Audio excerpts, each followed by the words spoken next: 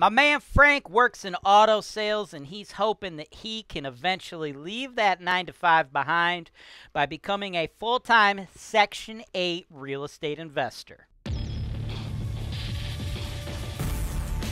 This is your show. This is the show where I work for you directly, taking your needs.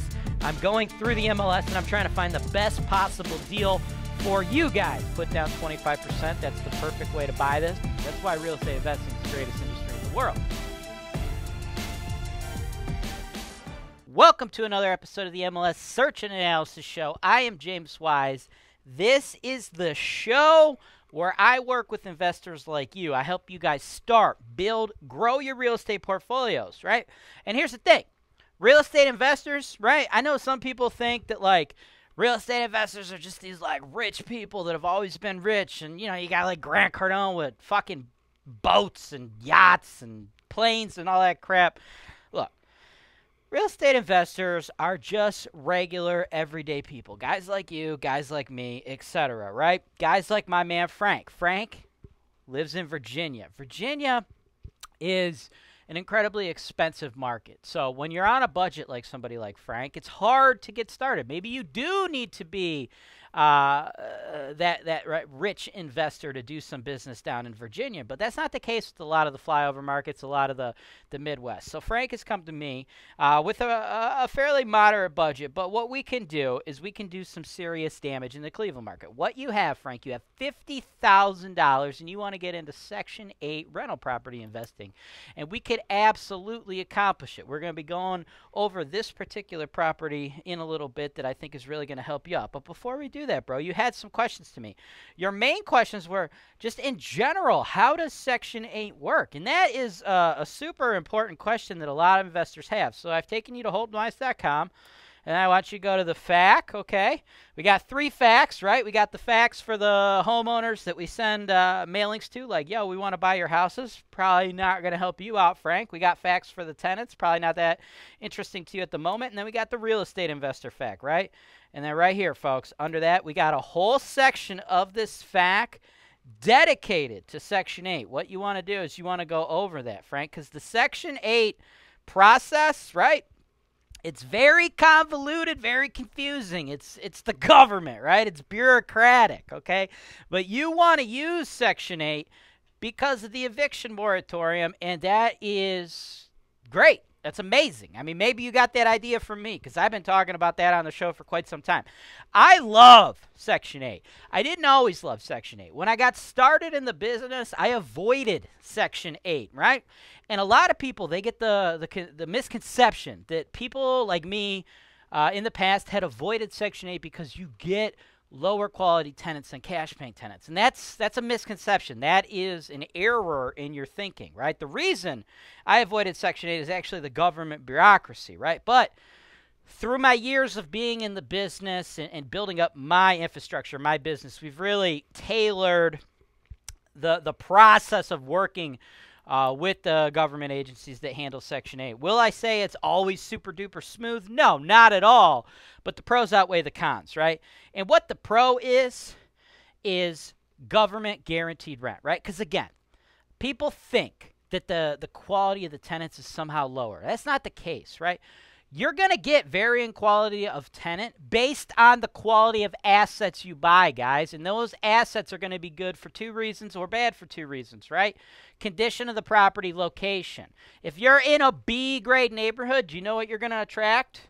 You're going to attract B-grade tenants. If you get into a C or a D-grade neighborhood, you're going to attract C or D-grade tenants, no matter what. You ain't getting a B-grade tenant to live in your D-grade neighborhood. It doesn't fucking work that way, no matter what you put in that motherfucking house, okay? You can put some fucking granite, some stainless steel, blah, blah, blah, blah, blah. You're still going to attract D-grade tenants. So when I'm dealing with D and C-grade tenants, tenants that are typically of a higher risk of not being able to pay the rent or choosing not to pay the rent, especially in the day and age of COVID, I want my money guaranteed, and I will deal with the bureaucracy and the red tape of the government, and HoltonWise will do all that on your behalf. So, Frank, what I really want you to do before you make an offer is check out the Section 8 FAQ, really understand how HoltonWise will run you through this process and handle them for you. And then after that, why don't you do some shopping and buy yourself a motherfucking t-shirt.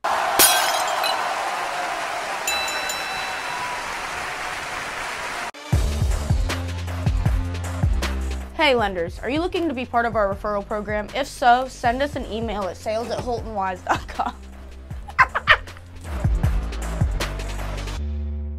This Section 8 property right here, this is what I think the doctor ordered. I think this one is totally going to work out for you. Now, it's already got a Section 8 tenant in there. They are on month to month. And right here, big ticket item, okay? Updated electrical, right? Yeah, it's messy, okay? Like, yes, is there a freaking door in the middle of this person's dining room? You bet your ass there is. I don't know why that door is there. I don't know what's going on. Is there a whole bunch of, like, cat food just, like, chilling on the floor? Yeah, there is, okay? This is what D and C grade investing typically looks like, right? It's not glamorous, but it's not horrendous, right? As far as big ticket items, your electric panel, as I told you, was upgraded. This furnace probably 15, 20 years old. Hot water tank somewhere in the 10-year range. Just so you know, these last about 30 years, cost 3 Gs. These last about 15 years, cost a G, right? That's to replace those. So you'll factor those costs in your capital expenditure budget, which we'll go over shortly, right? Just a couple other shots, right? So is this thing fancy? No, but Section 8 real estate investing, it never is fancy, okay? And by the way, the address, it's 2059 West 104th, Cleveland. Been on the market for 46 days, and the price is $79.9. Now, here's the thing.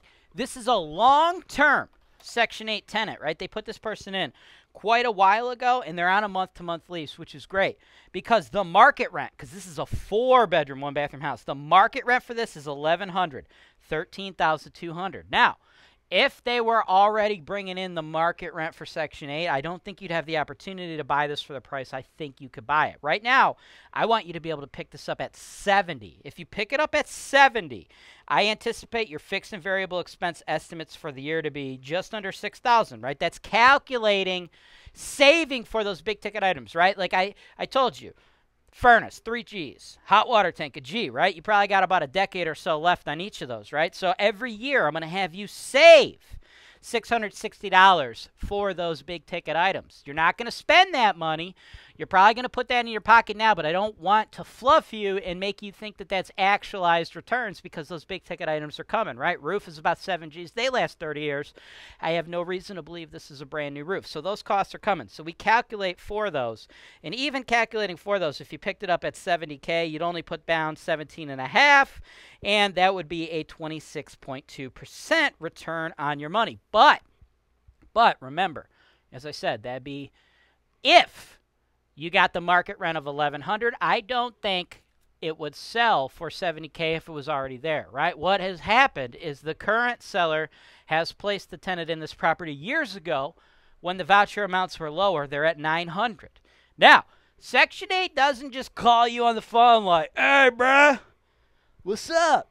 Guess what, man? We're the government. We want to give you some more fucking money. That's not how this works, right? I think you all know that. The only people that think the government's going to call you and give you money are liberal assholes. Oh! Damn, that was a good one. Zing. But if you're not a liberal asshole, you know the government's not going to come out and just try to hand you free money, right?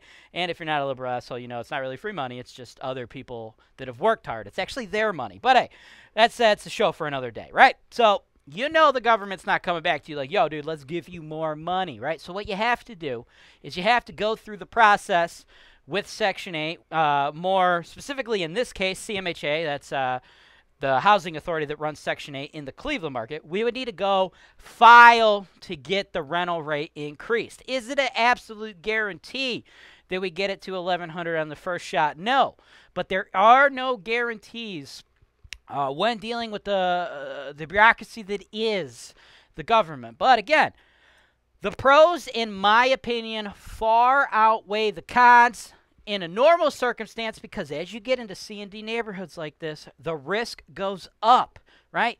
The biggest things we have to worry about are non-payment of rent and evictions, right? In my chart there, right, I have vacancy and non-payment of rent. Every year you're saving $660. Well, if we can keep a government guaranteed tenant happy. Keep them in your property for 10, 15 years. Why are they going to move, right? The rent is free. You're going to save a lot of freaking money. In addition, right, your repairs and your maintenance, we're saving $660 for that, right? This is actual money that comes home to you, but I'm telling you, eventually you're going to need to pay big bills, so you're going to take that back, so you can't really consider it return, right? But if you can avoid those repairs and maintenance, and you can avoid the vacancy and non-payment, dude, you're going to be making so much more money. Because repairs and maintenance, folks, a lot of people think that, like, as a property manager, you have, like, a lot of bills, like a repair in January, February, March, April. That's not how it works. The majority of your repairs are going to come at a turnover. So if you can avoid turnovers, your return is going to be huge. So even if Section 8 didn't go all the way to 1,100, which is what we typically see for properties like this with the 4-bedroom vouchers, even if that doesn't happen, you're still well and above beyond the curve on this one with that government guaranteed tenant. So let me know if you'd like me to write up an offer, because I think this one's a banger. Thanks for watching. Subscribe to HoltonWise TV for more financial information, education, and entertainment.